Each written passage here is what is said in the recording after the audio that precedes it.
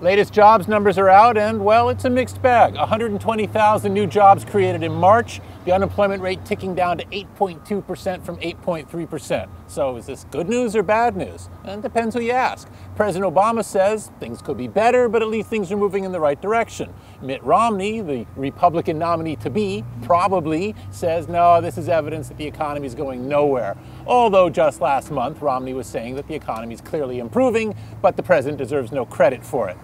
What's the real deal here? Well, the real deal is essentially that things are indeed improving. Jobs are being created and unemployment claims are going down. It's just not happening as fast as anybody would want. It'd be nice if our leaders could acknowledge that at least. You know, it's like four wise men in Liverpool once said, I've got to admit things are getting better, a little better, all the time. I'm David Lazarus. See you in the business section.